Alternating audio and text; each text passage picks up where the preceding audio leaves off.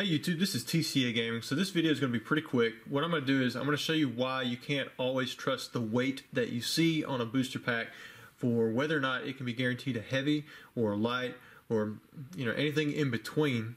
The only way that you're really going to know is if you're buying from someone that you trust and that they can say without a fact that the packs are heavy because they were able to compare it to lights from the exact same booster box. So I'm going to give you two packs as an example. We've got this one right here. This is a 20.61. This would be a standard light pack. Now I have seen them as low as 20.2 and I've seen them as high as 21.2 for light packs from what I've shown you guys here on the channel, other than the UK one, which I saw at 21.3. And then we have another pack right here. You've got a 21.28, so I mean that would almost be like for sure guaranteed a heavy. We're going to weigh out a few more. You've got 21.3, 21.41. So yeah, I mean that one should be definitely a heavy pack. But what I'm here to tell you is actually this is a light pack. In fact, this entire stack here off to the left weighs at least 21.2 grams. They weigh 21.2 to roughly 21.4, which you saw on this pack right here, and they're all light. And I would think that if I sold these packs out and gave the exact weight, that people would buy them as heavy packs and just basically assume that that's exactly what they are. And I pulled these from a booster box. You guys saw me open the box. I opened up one of the packs. It was a Hitmonchan holographic card. So there are hollows. The cards are legit. They're real. But all of these right here, these are light packs, and they're in the very heavy, almost guaranteed heavy weight range that we normally know.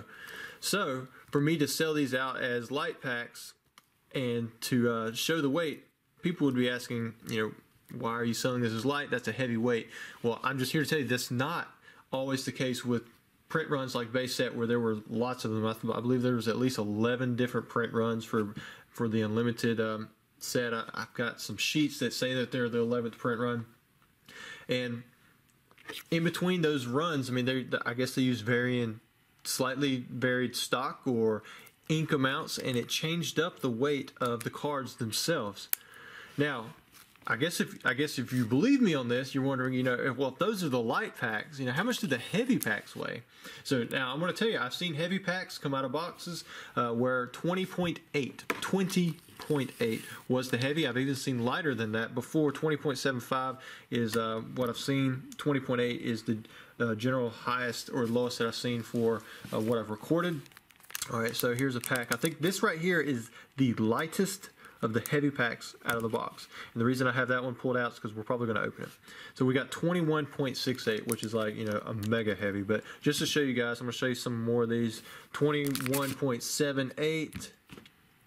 And you got 21.75. You can see all of these are just weights that you don't normally see. But they do exist. They do come out. Don't think that just because you see something that weighs over 21 grams that it should be a heavy pack. I could sell 3 of these light packs together and just show their weights, and most people would buy them as if they were heavy. I'm looking at 21.83. This box didn't even have 12 hollows. It actually had 17.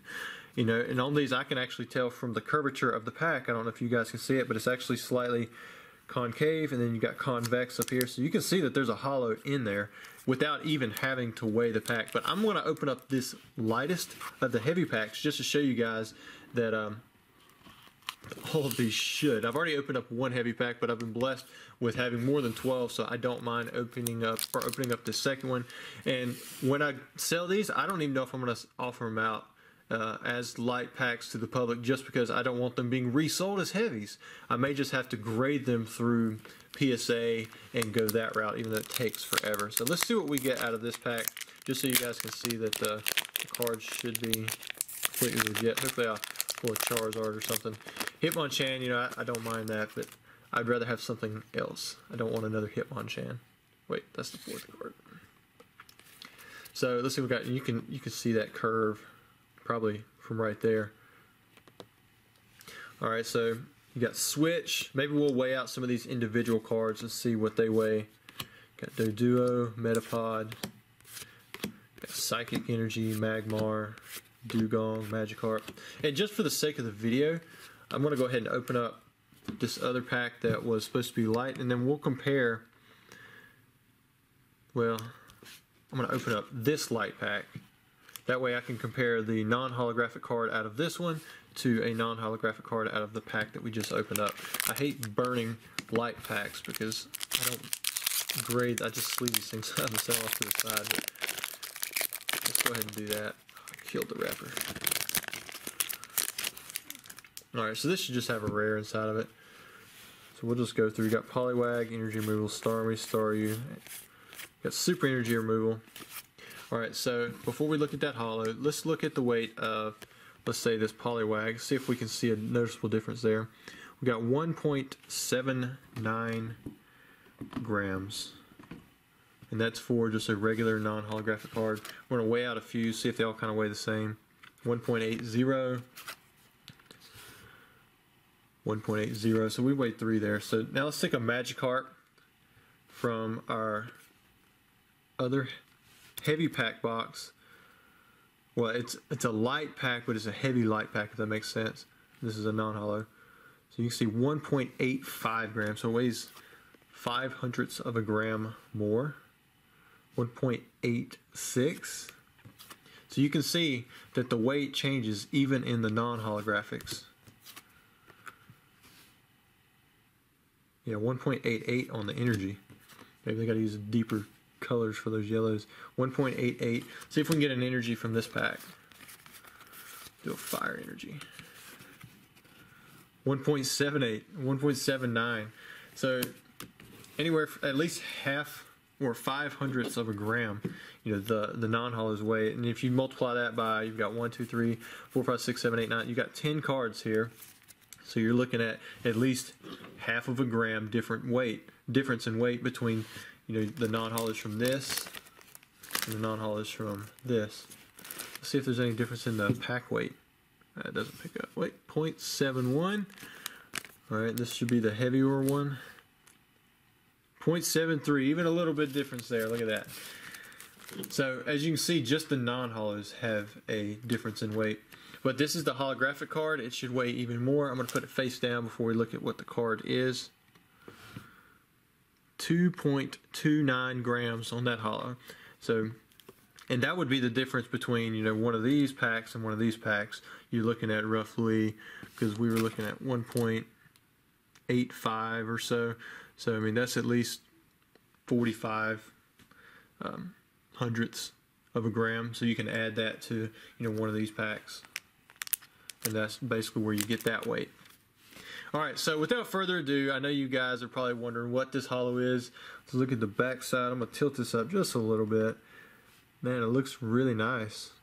I hope it's something very nice on the front. Centering is good. Don't see any white around the edges. Oh, Alakazam. Man, look at that.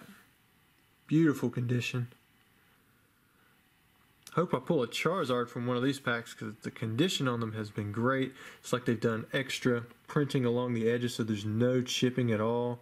I haven't seen any, I didn't see a print line on the Hitmonchan either. And then the backside looks like it's a lot better quality too.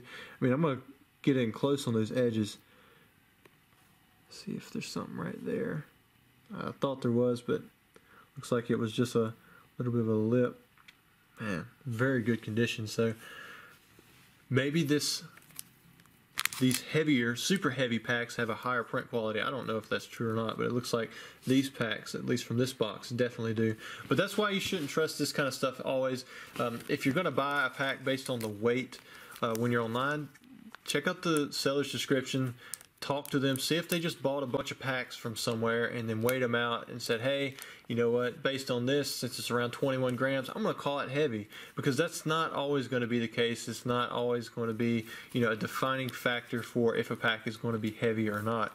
The best way to tell is to buy a sealed box or to buy from someone who has bought a sealed box and compared the light packs to the heavy packs, because then you can get a definitive answer, because there should be a half a gram or so difference between the light pack's weight and the heavy pack's weight, at least for base, fossil, and jungle.